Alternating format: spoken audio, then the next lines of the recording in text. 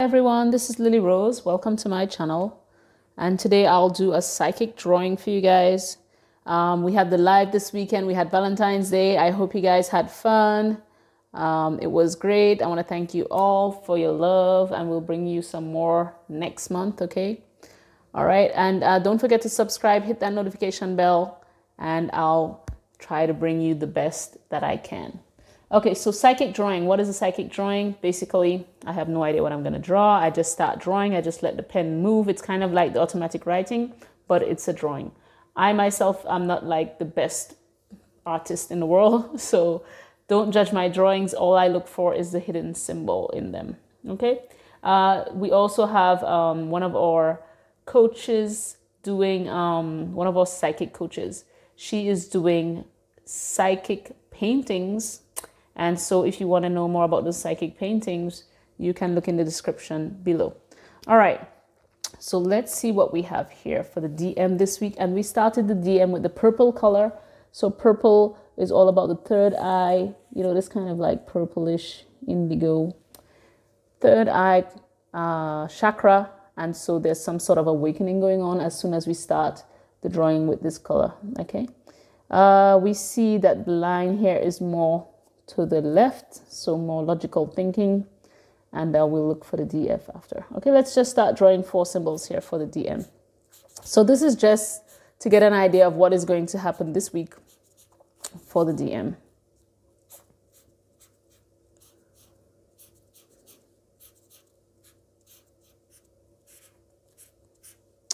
So what, as I usually tell you guys, when I'm drawing, the spirit tells me what it is sometimes before I finish the drawing. So they're saying this is a shed.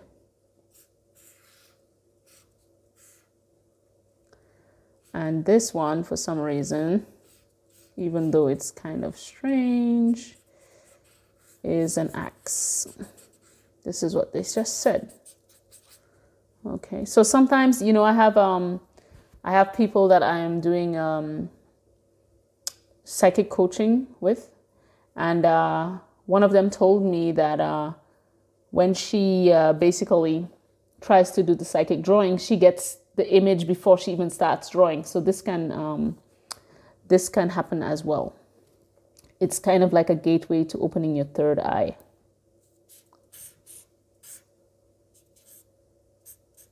Ooh, this is the first time I'm drawing this one. A TV screen.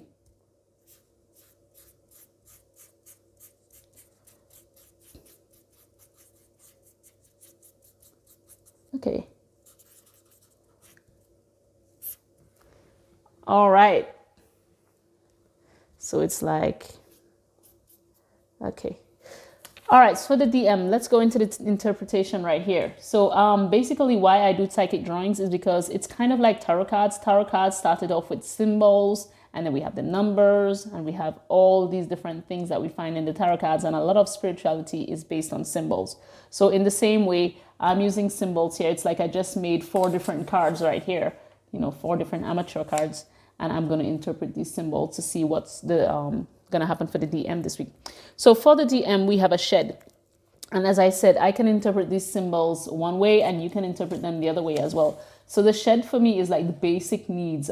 His basic needs are going to be met. So it seems like whatever financial or spiritual help or anything to do with a relationship, these needs are going to be met this week. So it seems like he'll be okay. Nothing major going to happen, no major transformation, but definitely the DM is going to be satisfied with what he has. So it seems like maybe he's doing some gratitude this week, saying thanks to the universe for what he has, and, you know, being content with what he has. So whatever monetary situation he is in, or whatever health situation he is in, the DM is going to be okay and be satisfied with that. He's like, okay, I don't want anything worse.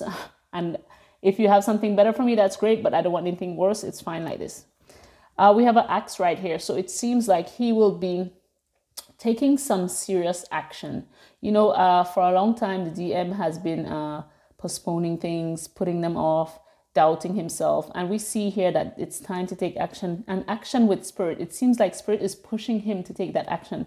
So in his dreams, maybe he's seen some sort of flash, maybe someone told him a message, something like this. So he's going to take action on that. So it's all about the spiritual for the DM this week. We see that indigo color right here. So he's going to be taking action on a lot of things. So it seems like administrative stuff in the relationship, moving towards the DF a little bit more, cutting off ties with the comics, etc., etc. And we have the TV. The TV is a very special symbol because, it didn't exist in medieval times, right? So the TV here would be the reflection of your life. So people from a long time ago, maybe they would look into a lake, or they will look into some sort of ice to kind of stare at themselves and get images, right? So here we are staring at a TV and we're looking at our life pass us by. So it's like the DM this week will be looking back on his life and reminiscing, or maybe regretting some things, maybe thinking that he has to forgive some people, or maybe he has to ask for forgiveness from some people. So a lot of self-searching and figuring out things going on this week for the DM, okay? He will be doing a lot of that, okay? Introspection here. And it seems like someone will be mirroring his energies, so that he will have that eureka moment where he will say, oh my gosh, that is how I was with the DF. Oh my gosh, this is how I am at work. I can't believe it. I need to change. So there seems to be some progress here. All right, so the hair at the end. People ask me for dream interpretations a lot. And for the dream interpretations, every time someone says hair, the hair is usually all about, creativity, wisdom, anything to do with psychic ability, paranormal activity, all of that. So when we see the hair, and the hair is quite wild hair, it's kind of curly and nice. So it makes me think of his interaction with his ancestors, and also that he is growing spiritually, even if it's slow. He is growing spiritually and coming into his own identity here. So the DM is actually making a lot of progress, and you will probably notice it this week because he will be showing signs of someone who is a little bit more awakened. Okay, so that was it for the DM. Let's just do a little tarot cards on that. I'm just going to cover them with 3 cards. And we have some cards jumping out here. Okay. 3 cards for the DM here.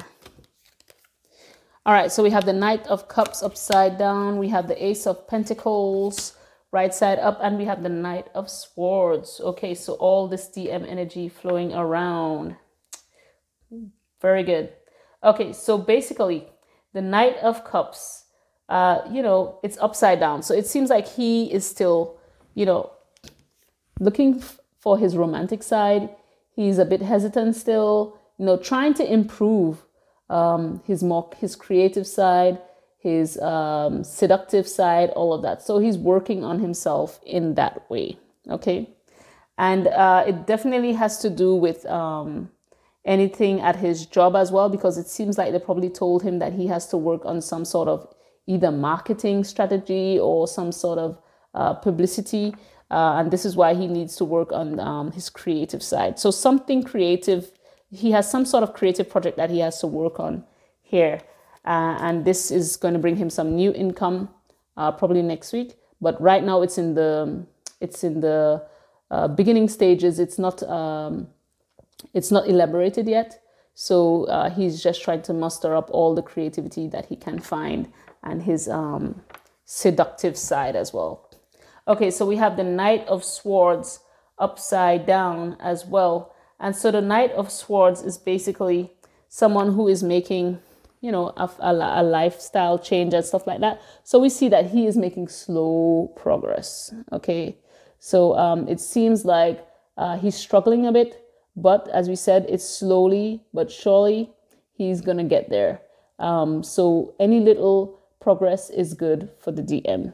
So these 3 cards right here, I feel that they were mostly talking about his career, and he has a lot of spirituality, a lot of paranormal stuff going on in the background, And this will probably help him to improve his job and his career as well, because we see that he was struggling with his creativity and with his self-confidence and all of that at his job.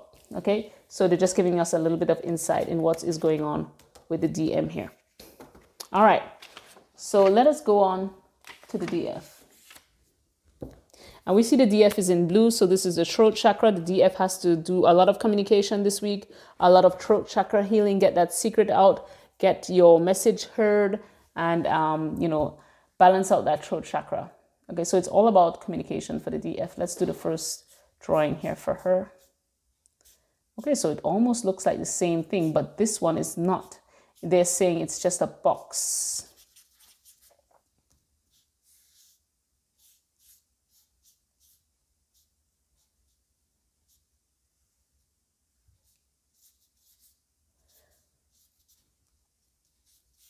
Oh, okay. All right. Okay, so it started off as one thing and then it turned into something else. Okay, so this is a bag, a handbag. Okay, so we have a lot of different things here. Very interesting. Okay, and we have a kite. Oh, the DF drawing is going really fast.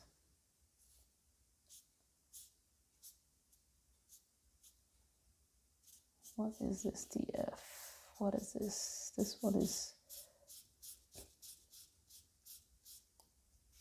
Let's cross that way.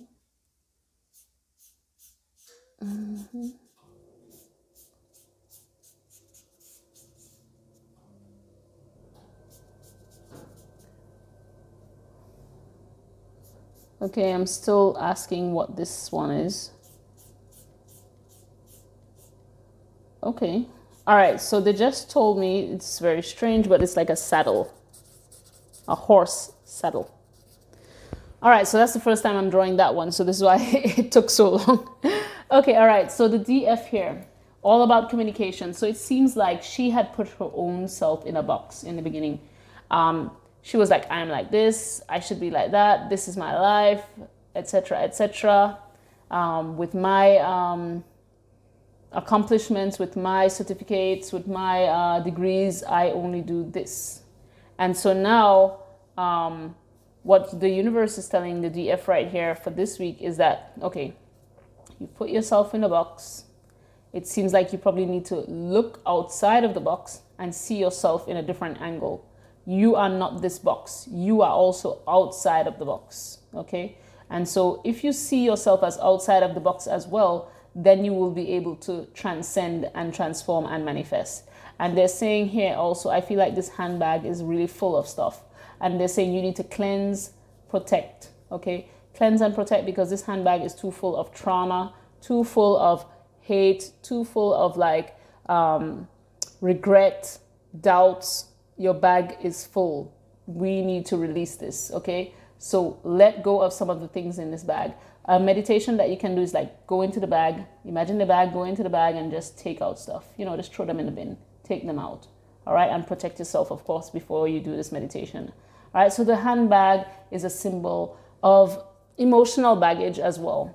Let me know what the handbag could mean for you guys. It can also mean something to do with like career and stuff, but here I feel it's baggage. Okay, we have the kite. So a kite is all about, well, not really freedom, but we do see the kite like flying in the air, but it's attached to a string. So it's like some sort of limited freedom. So you're finally setting yourself free. You're flying like a kite. And we know in that Mary Poppins song, let's go fly a kite. Let's go let our dreams out of the bag and let it fly. So it's like you're finally letting your dreams have a chance. So this is what I feel this symbol is all about here. Okay, so you're finally doing it. You transformed it into a kite, and soon I feel it's going to become like a nice butterfly or a bird or a dove, and you're gonna just fly and make all these dreams that you had finally come true. Because it's like you had these dreams and you put them to the side for a while, and then now you're just coming back to them. Okay, so this is a really, really good symbol for the DF right here. Okay, and let's see the horse saddle. So the horse saddle, for me, it's all about that expression. When you fall off of the horse, you have to get back on as soon as possible. Don't wait, because that trauma stays, right? So a lot of you DFs out there, you fell off the saddle, you fell off those toxic relationships, those relationships where the DM or that other guy, or it could be a female as well, were not treating you really well. And so you kind of resistant, you put up that heart wall, and it's not doing you any good, because you're like not trusting that other person, right? You're not giving that new person a chance. So what they're saying is, get back on that saddle. Give that person a chance. It's not their fault that you had trauma in your past. They probably had trauma too. So why are you excluding them from this chance and this opportunity to know you, to get to know you more, to get to be accepted into your heart? So break down that heart wall. If you have to do some therapy for it, if you have to, do that meditation and all that work, try to get it done, because it's not fair to just judge someone who's trying to come in and say, oh, that person is like my ex, okay? That would not be fair. Would you like the other person to do that to you? No. So let us try to be fair and get back on that saddle. Even if we do have some past trauma, it doesn't mean we're going to be dumb and like accept invitations from anyone that just passes by. It's just that we're going to give people a chance, okay? So I feel that the DF right here, it's all about getting back in the game.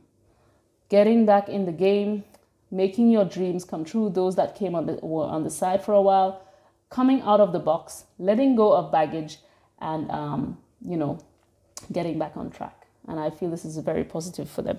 So let us see 3 cards for the DF here for any further guidance. Okay, so my psychic drawing for this week. Let's see, DF.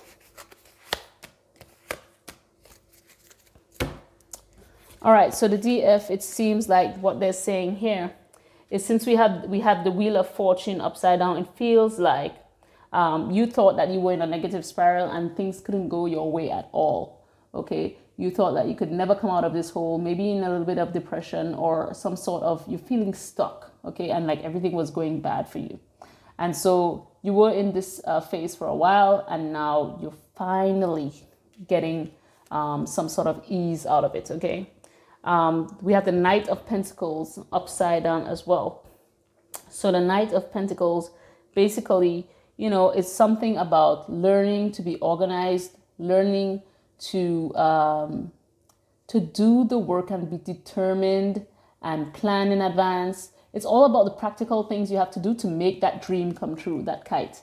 Okay, so normally this is a good card, but since it's upside down right here, it just means that you have to work on this a little bit more. That organization, that planning, that determination, okay? If you need a coach for that, get one. Or if you need like an accountability buddy, get that person as well. Go into a group and, let people motivate you as well. All right, so then we have the Three of Cups here. And the Three of Cups is all about friendships, collaboration, and support. So they're saying if you can find like support groups online or offline, this can really help you to get back on that saddle. Okay, it's sometimes it's hard to get back, get your life back on track, and these support groups will be of a big help to you. Okay, it could be in the form of a network, it could be in the form of like a YouTube channel like mine's, where we have a soul sisterhood, and when you join my channel, that kind of stuff. Whatever you find for yourself, all that other social media or in real life, whatever works for you, that is great. Okay, so I'm going to leave you with that today, and I'm going to wish you all a very good day. Love and light to you all. Take care. Bye-bye.